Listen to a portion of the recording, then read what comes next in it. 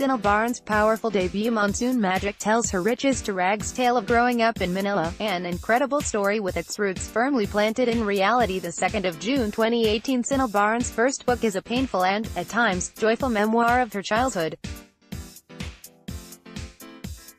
Monsoon Mansion by Cinelle Barnes Little A. 4/5 stars. Monsoon Mansion begins in 1980s Manila when the author, her aristocratic mestiza mother, stepbrother and self-made father are living a lavish life in a 10-room, pearl and marble palace with a ballroom.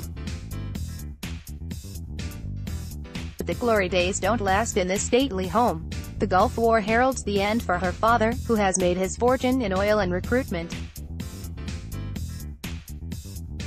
Hong Kong-raised Filipinos on their struggle for identity. Cinelle Barnes remembers it, however, as the end of our family. Their money running out, her parents convert the home into an events venue, but then a storm washes away all hope. Looters took whatever of our belongings had floated through the gates.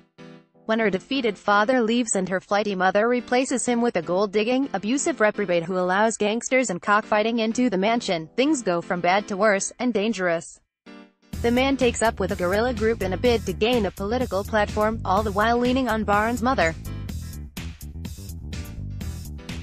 This is a riches-to-rags memoir that holds your attention with its poetry, and will hopefully not be the last we hear from this accomplished writer.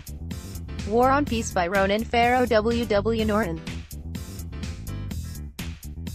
In this timely book, which grew out of the journalist of the moment's experiences as a U.S. State Department rookie recruit, the still only 30-year-old Farrow argues that Donald Trump's administration is merely taking to a new extreme, a trend that stretches back to September 11, and even before, to former U.S. President Bill Clinton's domestic reinvestment pledge.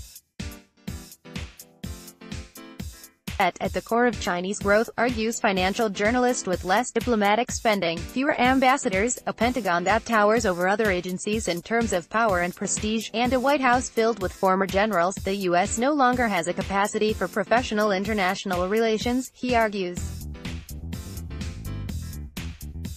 This opens the way for a China whose coffers are more flush with each passing year.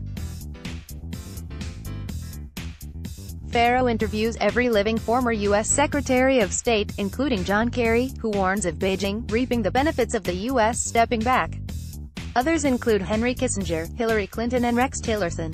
Farrow has had remarkable press access, and he's made the most of it.